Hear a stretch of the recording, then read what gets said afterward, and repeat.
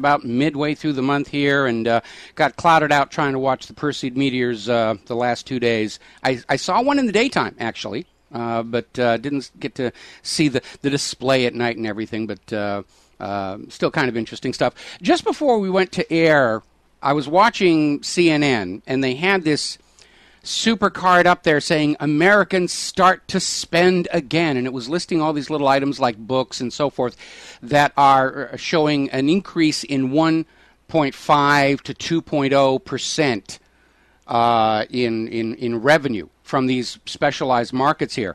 But that's not even up to the rate of inflation. And it's not reflecting that Americans are voluntarily choosing to spend more. It's basically a reflection of the rising prices on everything. The United States imports the vast majority of those products that are in the stores, and as the dollar continues to decline in value, those prices are going to go up. And that's just the way it is, sadly, here. And so, again, it's more propaganda. They're trying to spin the idea that the economy is better because you're having to spend more on everything. It's always been your fault. You're not spending enough. In fact, I reprised an article from back in 2010 where the Federal Reserve said the only thing that's wrong with the economy is Americans are saving too much. They need to loot those savings accounts and go out on a spending binge, and the economy will light back up again, which, of course, did not transpire. Most Americans don't have any savings left.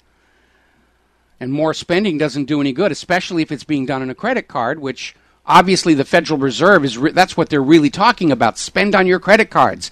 Borrow more money so we can create more currency and put it into circulation, because the pyramid is collapsing here. Our phone lines are open, 800-313-9443, 800-313-9443. Overall, kind of a slow news day here, so call on and share what you would like. The lovely Miss Crystal is in our control room, twiddling the dials, keeping us out of trouble, and ready to answer your calls when you call on in. Obviously, Syria continues to be very much up at the top of the news. The Syrian troops have overrun one more of these districts in Aleppo that were formerly under the control of the hired mercenary army. And there's still sporadic clashes around the place, but as far as a unified front for the rebel army, that appears to be gone. The hired mercenaries have lost the initiative, and that means ultimately they're going to be losing this war. Now, the Syrian envoy to Tehran, Hamad Hassan, said the reality is this is not a revolution. Syria is at war with Tel Aviv and Washington. That's what's really going on. Israel's not helping the matter by basically coming out and saying they have a plan for Syria, which is to turn it into the new Somalia. No central government, no central army, just a bunch of rival factions and warlords fighting each other and keeping the place in chaos, which removes Syria as a potential opposition for the war on Iran, which is what's going on. So at this point, Israel may be thinking they don't need to completely conquer Syria. If they can just have it descend into complete and utter chaos, then it is effectively out of the game going into Iran. And of course, as we understand, Israel is just all hot and bothered to get the war with Iran running. Apparently in Damascus, government troops found a tunnel full of weapons underneath a house in Damascus. And most of the weapons were Israeli-made, things like night vision goggles, sophisticated telecommunications equipment, satellite transceiver, all that kind of thing here. So, again, this was never a revolution. This is an outside covert attempt at an overthrow by the United States and by Israel as part of their plan for Eretz Israel from the Nile to the Euphrates, because the imaginary playmate in the clouds told our ancestors in their sheep paddocks 2,000 years ago that this was what was supposed to be the modern world. We're going to take a break for commercials. We'll be back after these words from our sponsor. Kansas, aloha. Jim, welcome to the show. What's on your mind today? Money. It's on all of our minds. How would you like to hear what money really is? Well, let's hear what your point of view is. Okay, take a silver certificate Yep. and a dollar bill and compare them. And you can pull up a silver certificate off the web. I actually have a few of them. Read the writing on it. Yes. Okay? Anyhow, you look at a dollar bill and it says it's a Federal Reserve note. First of all, what is a note? A note is simply a promise to pay. But you go to the legal dictionary and look up a definition of a note, and you will find that it requires four things. Let's say I buy a car from you. We put down on a piece of paper, we put, I will buy this car from you. So you've got the two people involved exchanging the money. And I will pay you by a certain date, and I will pay you a certain amount. Those four things have to be on there, or it is not a note. Agreed? Well, I agree with you, but given that all these Federal Reserve notes are loans from the private central bank into circulation, then that's between the bank and the customers and the people in governments who will borrow those notes, put them into circulation, let them circulate around, and then pay them back to the Federal Reserve, except the money to pay the interest doesn't exist unless you take out a new and larger loan. What I'm getting at, though, is why it's a loan, why it's really not money, okay? Because if that's true, if those four things have to be on a note, that Federal Reserve note is fraud in your face. Well, because it only has one of the four. It only has the amount on the corners. It doesn't say who's going to pay, who's going to be paid, and it doesn't say when. Now you take a silver certificate and read it. Read the writing on it. And it says right on there, this certifies that there is on deposit in the Treasury of the United States of America $1 in silver. Mm-hmm. That means they've got $1 in silver to give you $1 in paper, the silver certificate. Okay? And then it's payable to the bearer. That's the guy that's going to be paid on demand, and there's your due date. Yes. And the amounts on the corners. That's a true note. That's a real promise to pay. Yes. And they had something to pay. Silver. Yes. Now, our present money has nothing to pay, so how can they make it a note? And yet they call it a note. Well, the whole Federal Reserve Act... Fraud? Yeah, I see the fraud, and I'm absolutely in agreement with you. The whole Federal Reserve system is a fraud because these Federal Reserve notes are created and loaned into circulation, in response to banks borrowing, corporations borrowing, consumer borrowing, and, of course, the U.S. government, which prints up Treasury bonds to trade for Federal Reserve notes of equivalent value. And what backs up the Treasury bonds is the future slave labor of all the American taxpayers. The Treasury has printed up so many of those bonds, there aren't enough taxpayers to make good on them. That's why there's actually a Treasury bond bubble right now. But in point of fact, go ahead. Let's look at what you just said in a different light, because you're saying it right. Yes. But if you go to a bank to borrow $100,000 to build a house, does that bank have $100,000? Most banks won't even have it. They won't have it in cash because they don't need it. But the banks that are dealing in drugs, they'll have it. But if they're not going to give you $100,000 in cash, when you sign the note, the second you sign that note, the banker is then authorized to go to his computer, pull up your account, and put $100,000 in digits in your checking account. Mm-hmm. And bango, you just created $100,000 by borrowing it. That's exactly how the system works, except, of course, you're not allowed to just create out of thin air $100,000 to pay it back to the bank. You must go out. You must go out, and you must do what somebody who has a bunch of those paper and ink certificates tell you to do in order to get the certificates to give back to the bank. That is the method of enslavement under a private central bank. Banks can just create the money as much as they want, but you must do what you are told by somebody who has a bunch of those paper notes in order to get the money back. That's basically it, yes. Banks cannot create those digits, that digit money, until somebody borrows it. That's exactly right. Industry or you. So if everybody quit borrowing tomorrow, guess what would happen?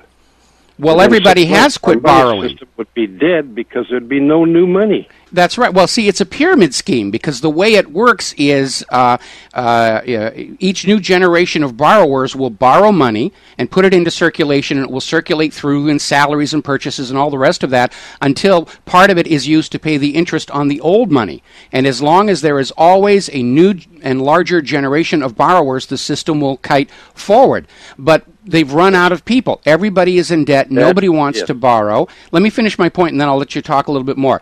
And in order to stave off the collapse of this Ponzi scheme, this pyramid scheme, the U.S. government went on a borrowing binge on your behalf, without your permission, I might add, to try and continue to borrow more and more money to keep the pyramid going. Now that has run its course, and this is why everybody's saying it has to come apart. There is no 11th marble out there. And we can count on the governments and banks of the world to basically grab everything under the illusion that there's a debt that is, owed by we the people on behalf of the government, and they're going to grab everything and try and return us back to serfdom, where the land owns the people rather than the people owning the land. Well, look at it this way. In the old days, you'd go over to Africa, get a bunch of men, bring them over here and make them slaves. Yes. But they found out that was really too expensive. By the time you pay their hospitalization, their rent. There wasn't a lot of hospitalization. They just threw the sick ones overboard. Sure. But the fact is, it was too damn expensive to own slaves. So they had to have a new way to make slaves. And what's the best way in the world is to make a debtor the slave. Well, it's to trick us into believing that the debt is a real thing. That's how they made the slaves. We have been taught to believe that debt is a real thing. It's rule by debt, and it is no more real than rule by divine right or rule by chattel ownership of our bodies. And as a civilization, it is legal in one way, because if I borrow from the bank, I've got to work. My labor pays that back. Well, that's a debt we can all. That's a debt we all agree to. Okay. The problem is the vast majority of the debt that the American people are being forced to pay is debt not of their own making. Money borrowed to bail out Wall Street, money borrowed to give to Israel, money borrowed for weapons and war. Sure, that's government. Yeah. Government borrowing, and corporations when they borrow the same way. But that creates the money. But the debtor is the slave. That's exactly right. They've taken us from an old method of slavery to a new method of slavery. Well, basically what it is in the American Revolution, we broke free of that kind of debt slavery because it wasn't that new. The Bank of England did exactly the same system. The Currency Act passed by King George III ordered all the American colonies to conduct their commerce only using banknotes borrowed at interest from the Bank of England. And it drove the colonies into the same mass poverty and unemployment that was typical of England of that era. And it was that abuse of the currency and obvious enslavement of the people that created the anger that led to the revolution. Our schools don't teach that anymore, and they haven't taught it since 1913 because a corrupt Congress and a corrupt president sold us right back into the same kind of debt slavery. And now we need to break free of it again. Exactly. But if you look at it in a simple form, in the old days, the slave was a physical thing. Today, it's a mental thing. Because when you borrow, you become the slave. And it's your labor that pays back the note and gets rid of those digits that they created when they originally loaned them to you. Okay, well, let me make a very clear distinction here. When the United States was first formed and we'd gotten rid of the Bank of England, there were still banks because banks can serve a useful function in society. But banks were kept off to one side of the flow of money inside the United States. The government would create the money and spend it into circulation to buy whatever it is the government needed, whether it was roads or buildings or whatever. The money would then circulate through society without accruing interest and then be taxed back at the end of the cycle to balance the books. Banks were off to one side. People had a choice whether or not they wanted to involve a bank in their lives. They had a choice whether or not they were going to put their money in the bank. They had a choice whether or not they were going to borrow from the bank. And as the economy would tighten up, people would stop borrowing money. So the system was inherently a stable one and self-correcting. Right. Then we came along with these private central banks, and basically the role changed, where now the money creation authority that was vested in the government by the U.S. Constitution was transferred to a private central bank by the Federal Reserve Act of 1913. Now, I hold that that was unconstitutional to do because such a fundamental change to the structure of our Constitution should have required an amendment with 3/4 of the states ratifying, but that didn't happen. From that day on, absolutely right. The banks create the money and loan it to the government that spends it into circulation, and as it circulates around paying salaries and buying goods and all the rest of it, it's accruing interest to that private central bank. So the government has to tax the people more to get that money back and pay back to the private central bank. And as a matter of fact, at this point, the federal government can't even make the interest payments, let alone ever deal with the principal. And at that point, with the Federal Reserve Act, banking We lost our freedom to say no to the banks, because just to engage in commerce in the United States with a Federal Reserve note, you are already involved in the bank's business. You're part of the bank's customer base, because that money you're using doesn't belong to you. It is a loan from the private central bank. And we've seen more recently where the banks are trying to get rid of